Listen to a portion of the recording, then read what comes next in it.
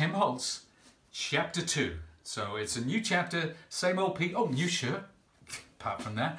But we're going to look at them individually, and this is my take on these wonderful dies. Now, if you want to know more about them, then why not go to the wellspring, to the source, to the man himself, Tim Holtz. He's put up a wonderful overview, and there will be a lot of different projects on there, different ways of approaching these things, different types of makes. So please do go to Tim's website or to our website and check that out. It is fantastic.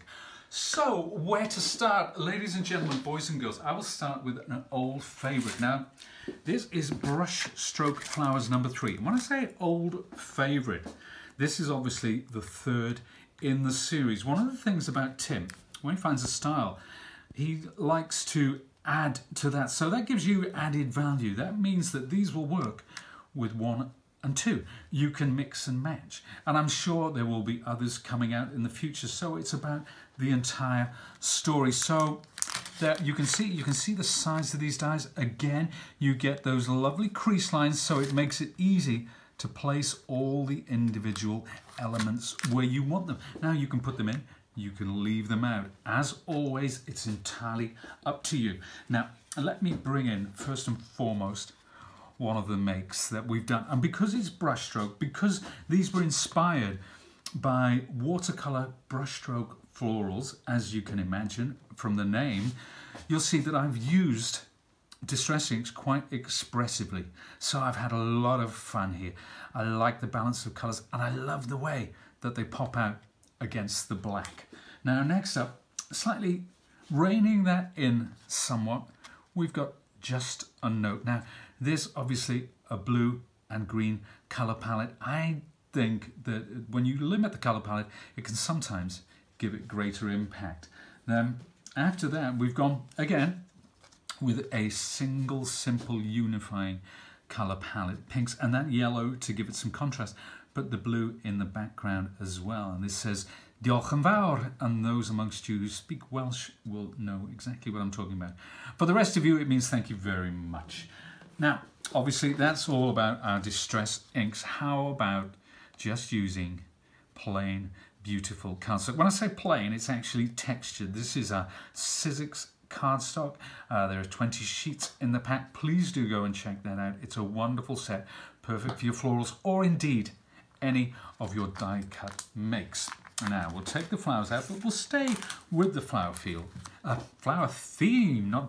This is actually called Flower Field, hence my mistake. So what we get here, we get this wonderful silhouette, and again, it's part of Tim's ongoing story and his love of these beautiful wildflowers. There are sets of wildflowers previously, 3 of the larger ones, a couple of the smaller ones, and this will work with them as a background. Now, a few ways of using them. How about that one? Now, this one, I think if you go on, there will be a vlog done where I will be showing you the techniques to create this very card. So go on the website and check that out. Next up, again, a similar sort of thing, using our distress inks to pick up the different colors. Really nice, really simple. But when we talk about simple, how about a plain black silhouette with the background elements obviously created using the distress inks? But sometimes that plain black silhouette has more impact than all of the color put together. And finally, one more. This one, I've cut it up and I've overlaid them. And then what I've done is I've used my luster wax just to pick out the detail, just to get that kind of metallic sheen going on there. And I can see Josh moving the camera, so I'll actually do the moving for him so we can see the light picking it up on there. Thank you for reminding me of that, Josh. There we are. So, excellent. That's Flower Field. Now, one more flower-wise to go with. This is Folk Flowers. Now, Folk Flowers, and it's a background die. Now, you can do so much with this. One of the things about background dies, people may look at them and think that they're not very versatile. Oh my word, how wrong could you be? There's so much that you can do with this. Stylistically, it works with a lot of Tim's other dies. It makes a great background, and we will see this background coming into a lot of the makes coming up. But I want to show you this one first, because it shows the background in its entirety. A wonderfully Very contemporary illustrative feel to this. You can see I've used distress inks on grey card just to give it a bit of subtle interest and interference kind of thing, but it doesn't disrupt that beautiful pattern background. Next up, this one is black on black, and again I've used gilding wax, I've used some paint dragging, and we've put this lovely little dragonfly, more of him or her later. How about just using a little piece of that background? So what I've done, I've used my distress oxides, I've die cut it, trimmed it to size, put a piece of brown card behind it. Bob's your uncle. Now, these ovals, they're lovely, aren't they? Again, we will be talking about those later, but I want to make you aware of them now. This one, Happy Days. Again, using those lovely oval dies and a simple, very, very simple. I actually inked a big piece of card, I die cut it, and then I trimmed away the part that I wanted, the most interesting part to me, both colour and in shape. Then, now, do you remember Tim's stacked tile squares?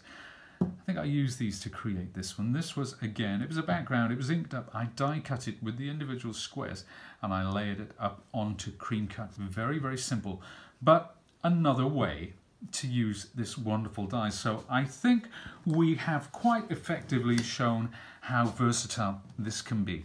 I'm going to get into the funky style now, because Tim does love his funky dies, and this is a wonderful addition. This is Funky Cactus, and it has a more kind of illustrative, cartoony kind of feel to it.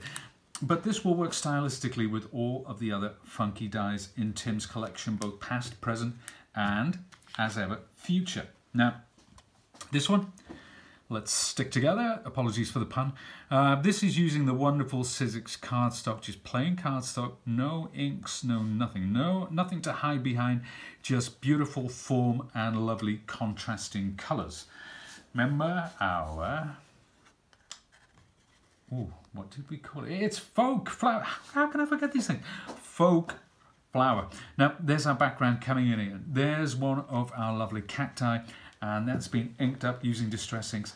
And this one I particularly like because I do like simple, powerful, clean statements. Again, stuck on you. And again, using the distress inks on the card just to pick up those lovely colours.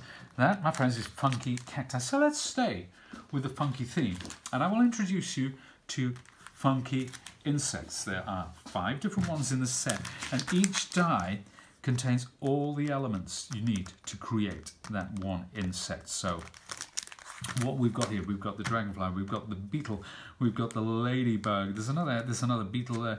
That could almost be a bee because of the stripes on it, depending on the colours you choose, of course, and this lovely moth. And again, very much in that funky style. So if you're using the funky florals, then absolutely perfect. So let's take a look at some of the inspiration. And for all of these, I have used distress oxide inks to apply the colour. There's our friend the dragonfly again. Now, how about that lovely moth? Again, I've used grey card, I've used distress oxides with that one. Oh, folk florals again. How about that? So there's our folk floral background, that lovely funky. So it's great to show how you can mix and match the styles. And I know that Tim, when he puts together a collection, he really thinks it through. But he thinks of what's come before it and what's yet to come as well. It's not just about the here and now. So these will fit in very much with a lot of dies and embossing folders from previous collections. Finally, Love Bug, which is a great link actually to this next one. Now, it wouldn't be a Tim Holtz collection without an alphabet or numbers of some description. And this is Countdown. Now, it's very classic. They're lovely wide letters, perfect for birthday numbers or anything like that. You can see the size of the numbers here, but it also works very well with some of Tim's smaller fonts, and that is something that I will try to convey with some of these samples. Now, we talked about the Love Bug. How about that? Some of you may remember that. If you are about my age, I was particularly obsessed with the film. Obviously, the film is Herbie. I love that. I absolutely adore that. I'm actually going to spray that up on a guitar at some point. But anyway, that's another story for another day. Now this one, using the same letters, numbers again, this time as a shaker card, cutting an aperture through this striped cardstock.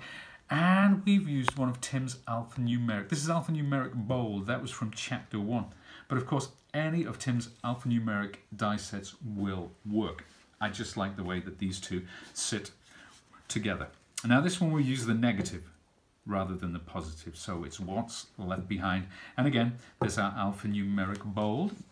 If you like your mixed media makes, this is a very, very, very simple one. It's for Dad, whether he's 64 or not. But the beauty of having a number set is that whatever the age of the recipient, you just go in, you pick the 2 that you need, or the 3 actually, and you can create whatever you want. It's all about making it bespoke. It's all about making it personal.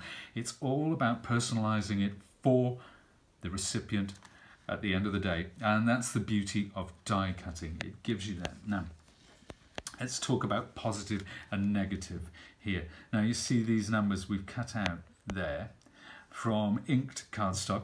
Then the 2 underneath, I die cut those letters and I trimmed it to size. Now, what did I do with those letters? Well, if we look on the flip side, I actually attached them to the circle from which our numbers were cut. So you get the choice, positive or negative. Again, if you use Sizzix stencil film, why not die cut the numbers and stencil through them? So I inked through there. I spritzed it with water so you'll see them bleeding out. Very, very simple there. Now, on the back, that is using those very same numbers as a mask. So I've attached them to the card, inked over the top, and simply peeled them away. And that's that. But a wonderful set. But there is one more, and at this point, I'm going to ask my dear friend Josh to pan out slightly. This was something that we made for a trade event. It was a labour of love, and this shows all the numbers in their glory. Really, really cool make. I do like this one. I shouldn't say that because I made it, but I do. I can't help myself. So there you go. That is Countdown. Very, very versatile. As I say, works beautifully with all of Tim's other alphabets and so on and so forth. A really, really great set. I think everybody should have that in my stash, or their stash rather, because it's not going very far. How about this? This is another Tim's 3D embossing folders. Always a highlight, the 3D embossing folders. Very, very ingenious, the textures and styles that Tim's comes out with. But this one is called Circuit. And you can see it's an old-fashioned circuit board. It's great for the gamer in your life or the computer geek in your life. And I've tried to bring that across in some of my makes. Now, this is Unique Geek. It's a lovely little bookmark. It's just black card, embossed, and then I've rubbed on some of our luster wax to pick up the detail there. You can see the shine coming through. Then next up, how about this lovely, this is an old favourite die of mine. This is Hearts Primitive. There are 3 different hearts on the die. You'll find that in our Essentials range. And again, it's just die cut from black card, and we use the luster wax to pick up the detail. And it says, this is binary, and it says means I love you in nerd. Isn't that lovely? There you go. Oh, speaking of nerds, happy birthday to my favourite nerd. It's funny how the word nerd has become, some people wear it as a badge of honour these days. They're quite proud to call themselves a nerd. I like to think of myself as a bit of a nerd with certain things. Craft items, for example. I'm sure many of you do as well. And this one, shocking pun, love you to bytes, computer bytes, of course. And this one was simply a piece of white card which I tore, embossed, inked. So we're looking at Tattered Rose, we are looking at worn lipstick, and by the looks of it around the outside, picked raspberry. So really cool cut, great background, absolutely fantastic, wonderful addition to Tim's range as well. Now, remember a while ago we were talking about those lovely ovals. Now this is an addition to Tim's Stacked Tiles series. This is Stacked Tiles ovals. Previously we've seen circles, we have seen squares, and we have seen hexagons. It's a wonderful series. You're not just getting 5 ovals, you are getting 25. So there's 5 sets of 5 included. So it's wonderful for creating tiles and backgrounds, and that is what I've tried to convey here. So I've created this background. It's kind of retro, but I've also used it to crop my printed sentiment. Printed or stamped, it's entirely up to you. So I've done it like that. So again, versatility. Here, another one. So I've created a pattern, but I've also cut an aperture through there under which I've placed my sentiment. And then finally, to anybody who grew up or who lived through the 70s, you will recognize not only the font, but also the colors that I've chosen for this background. So very versatile, you know, there's lots of different things going on there. Different colorways, different styles, different textures.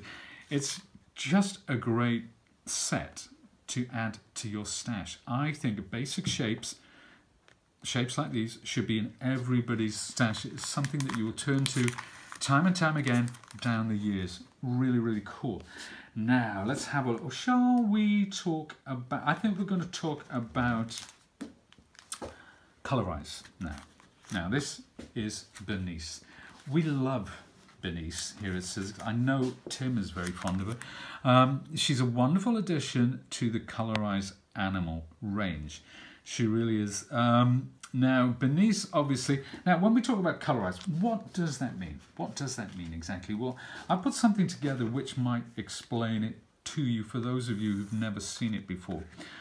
Now, this is the first die, and the die will have a code on the back, and it will be a color code. And it will say for example, grey, whether you're doing it in greys or pinks. I think these are pink, but it'll say number 1. But you can do the colours however you wish anyway. So that will be number 1. Then number 2, it will give you a colour suggestion that will lay over the top like that. Then number 3, again, and you can see in here there are marks, there are impressions from this die which shows you exactly where to lay the next one down. And you can see the impressions in this one. Okay, so that leads us on to our next colour. So on this die you will get all of those little bits. And then finally, for detail, and again you get the impressions, so I know exactly where that's going to go. That essentially, boys and girls, ladies and gentlemen, is how Colorize works. It's absolutely wonderful. It really is. We've had so much fun with Colorized dies down the years. It's another wonderful addition. As I say, it goes with Tim's animals. This is our friend Bernice. Now, this time I used distress inks to colour the card prior to die cutting. Oh, look, there's our folk floral background again. Who'd have thought it?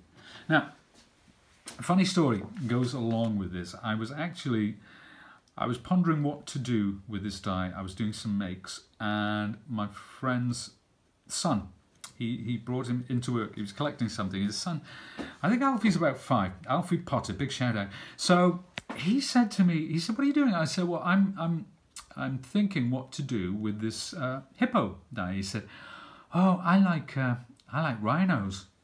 And I said, "Well, yeah, do you know what? I think Bernice some days when she wakes up, she would like to be a rhino too." And that got me thinking, if not a rhino, how about a unicorn?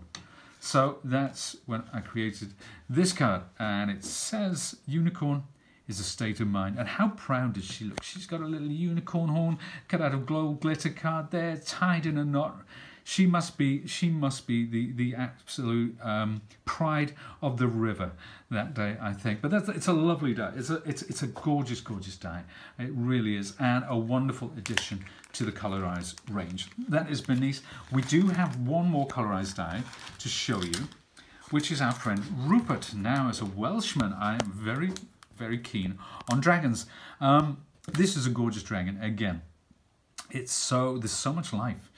The way that the limbs, the tail, the neck, everything flows, it has a life of its own. And again, it is colorized in the same way as Bernice's. So let's take a look at what we've done with Rupert. The first one is very, very simple. And that's just using different reds from some of our Sizzix cardstock, reds and pinks. Again, there's that back. Didn't I tell you it was versatile, this background? You didn't believe me, but look at that, check that out. So again, as a background for a completely different style. So there it is, that is folk florals in the background. This is Rupert in the foreground. He's been a bit cheeky there. He says, need some help with those candles? Yeah, I'm getting to that age as well. So how about this one? Hot stuff. There you go. I'm not getting to that age. But this one is just plain card. It's plain white card. And it's been inked up with various different distress inks. And oh, I have my tin of distress minis. And you can get distress minis from the Sizzix website now. So this is what I will have used. These are the colours, the blues, the yellows, the greens. I will use those on card and then die cut and layer it up to create that wonderful dragon. And when I say wonderful dragon, I'm not taking the credit for that. It's in the die. You know, we just cut stuff and stick it together. And, you know, when you get quality dies like that from somebody like Tim, then it makes life a whole lot easier. Now, I'm going to end with a Biggs die. This is the last one, and it's called Retro TV. Now, this, as I say, is a Biggs, and it has an aperture. Now, of course, when you have an aperture, these days particularly, we are going to give you some shaker domes to go with it. Now, this is it's a square. Well, it's kind of a square. It's like a rounded square, I think it's called. So you're getting 6 in the set, and these sit within this aperture. Now, I know Christmas time, winter, probably late autumn, we will be coming out with another die that you can use these for. So it's the gift that keeps on giving. It's not just about the TV. It's absolutely wonderful. Because it's Biggs, that means we can cut thicker materials. We can cut mount board. We can cut fabrics. We can cut felt. We can cut textile. We can cut pretty much anything that you can cut with scissors. But let's take a look at some examples. Now, the first one, retro colors, 1950s. It says 1950s to me. It says, you're not old, you're retro. But there we are. We've turned that into a bit of a shaky card as well. So I've added some of our wonderful sequins and beads, Sizzix sequins and beads, that is. So there you go, a little bit of luster wax on there to bring out the metallics, some wood grain paper, all cut out of mount boards, so it's fairly thick. But we've got that dome. You can see that dome there. It really adds something to it. You can use the TV by itself, by all means. But you know what? Oh, how about... Now, when you've got something like this, you can put a photo in there for somebody's birthday. It can be their favorite TV show. You could put a quote from it, their favorite movie. One of my favorite movies in the late 70s was, you guessed it, Grease. You're the one that I want. What a wonderful way to say I love you, say for Valentine's or something like that. Really cool. Again, opulent, silver opulent cardstock. This is Sizzix cardstock. Again, all attached to our mat board and die cut, and we put it together like that. I'm sure John and Olivia would approve. Now, thinking on that movie theme, how about this one? Here's looking at you, kid. I'm not even going to attempt to do a Humphrey Bogart impersonation, although we do share the same birthday. That's where the similarities end, I'm afraid.